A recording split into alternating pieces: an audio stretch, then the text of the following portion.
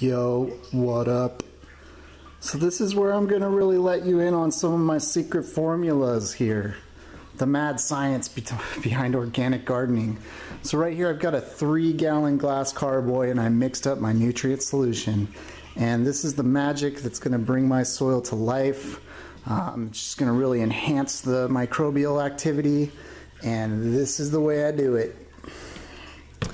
So this is like a relatively new product that I've been working with since moving out to the East Coast, because some of the fertilizers that I've traditionally used are not as readily available here. So anyways, I've always been curious about Neptune's Harvest. I've heard of it before. It's organic, OMI certified, and it's a fish and seaweed fertilizer. 231. So, you know, the 231 is very basic, indicating of your macronutrients, your nitrogen, phosphorus, and potassium.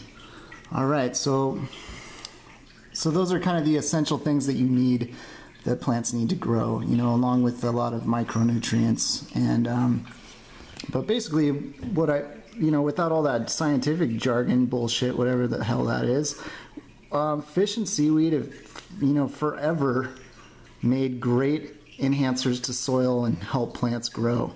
And if you want to know why the redwoods in California grow as big as they do, you don't have to look much farther than the Pacific Ocean, where you'll find, bull kelp, that's the fastest growing kelp seaweed in the world, and king salmon, in my opinion, one of the greatest fish on the face of the earth. And through, like natural processes in the ecological system, a lot of that is being brought back into the forest and, composting back into the earth. So this is like a natural thing that's been, noticed, picked up on, and we love it. We love fish and seaweed in our garden. It just makes it really come to life, and I would say, like, fish, this is let me show you here.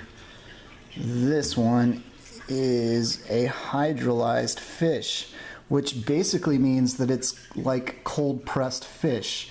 So it's keeping a lot of the microorganisms alive that are in this fish solution, as opposed to, you hear of other formulas of fish fertilizers that are using heat, and hydrolyzed fish does not use heat.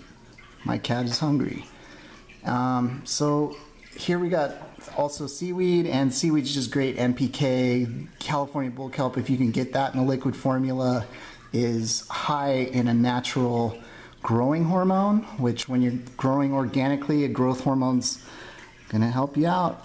So, and then also just the seaweed's really good for the macronutrients and nitrogen, phosphorus, potassium. So this particular seaweed is derived from what I believe is a seaweed from off the coast of Western Europe, Oscophyllum nodosum. Correct me if I'm wrong, I'm not 100% on that. Obviously, there's really no need to argue over the pronunciation of a dead language. But there you have it. So fish and seaweed, foundation, cornerstone, organic gardening techniques. So I made up a solution of this in the 3-gallon carboy. I ended up using a half cup for the 3 gallons. Rule of thumb is take a look at the application rate that any of your fertilizers give and use a quarter of it to start with, and maybe work your way up to a half of what they recommend.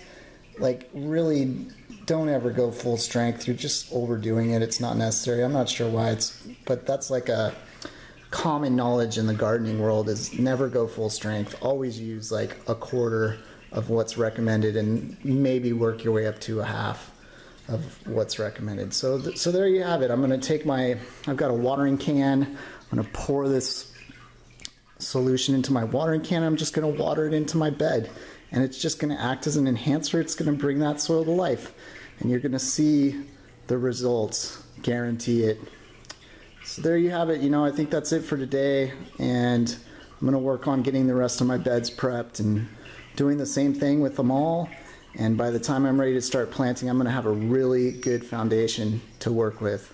So there you go. Everybody, happy gardening, happy trails. You know, keep your thumbs green, and you know, thumbs up. What up, Dave Cho? Peace.